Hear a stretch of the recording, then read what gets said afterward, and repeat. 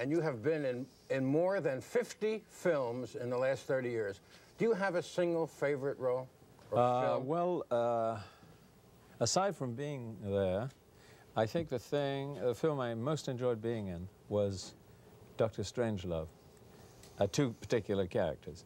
Aside from that, being there was an ambition, you know, that I wanted to do all my life. What did you like about Strangelove?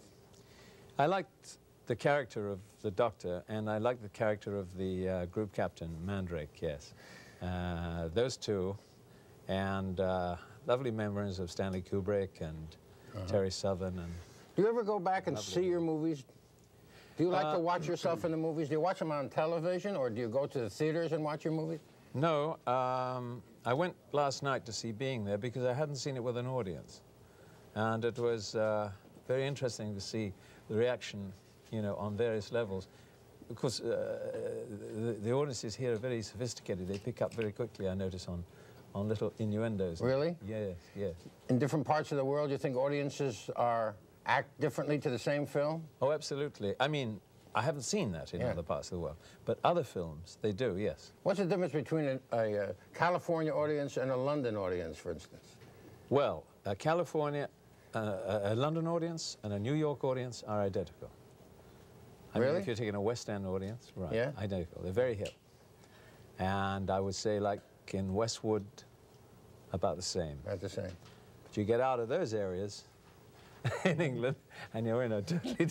You've got to be careful what you show them. Who are you talking as now? Somebody told me you have no voice. Time magazine's cover story insisted that there is no Peter Sellers, that you are only a mass of characterizations, and that inside there is no body. That's true, yes. How did you react to that? Well, I didn't react. I just mouthed things. This is not entirely true. It comes from working for years in radio, Gene. Who am I talking to now? Let me see. He's not in, I'm sorry. Anybody there? No. How does somebody who comes from London talk? Well, I mean, there are so many London accents. It's difficult to say. I mean, there's... I mean, you know, people think of Cockney accent. There are 5 Cockney accents. All right. And there are other accents that are also from London. And then you have cultured London Well, let's hear them. Well, you want to hear... Sure, I want to hear some accent. I want to hear you speak various Englishes. The people over here have difficult enough time understanding Michael Caine, so I don't know. I'll put subtitles on as you speak. Well, I'll tell you straight out, Gene. What I like about you and your show is you're frank.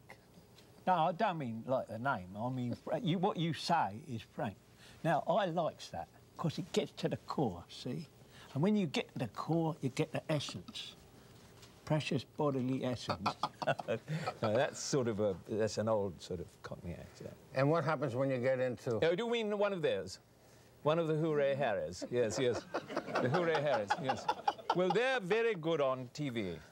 And they're quite erudite, you know, and there's it's very interesting, Mr. Sharrett, that you should come on the show.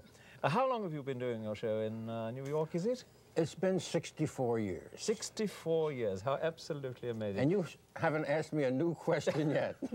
No, well, of course, I've only just started myself. I see. It's just that I went to Oxford, that's it.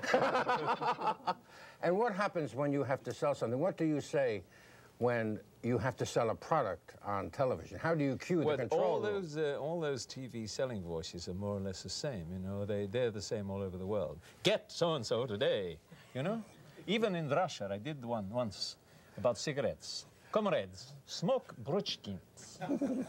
Bruchkins are not merely the coolest, the finest, and the best cigarettes in Russia. They are the only cigarettes in Russia. You know, that's